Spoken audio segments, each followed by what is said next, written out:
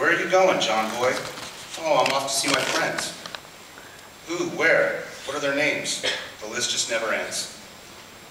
Home with donuts and coffee, most mornings around 7. I hope they have bacon, eggs, and toast for you up there in heaven.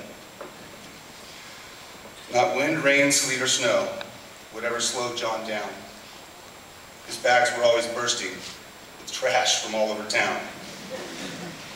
His pockets always full of the most interesting things. Baseballs, golf balls, lottery tickets, gift cards, coins, and string. Bowling was his passion. His style was quite unique.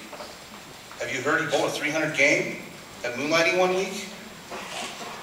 He must have a lot of girlfriends. He bought perfume all the time. Giving flowers, cards, and gifts to all. Never asking for a dime. With every picture in the paper, "Look, I'm famous," he would say.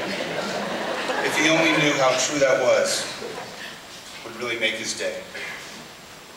His selfless acts of kindness, from Louisville to Lafayette, be like Jesus for the people. You're everyone's angel, we'll never forget. Thank you.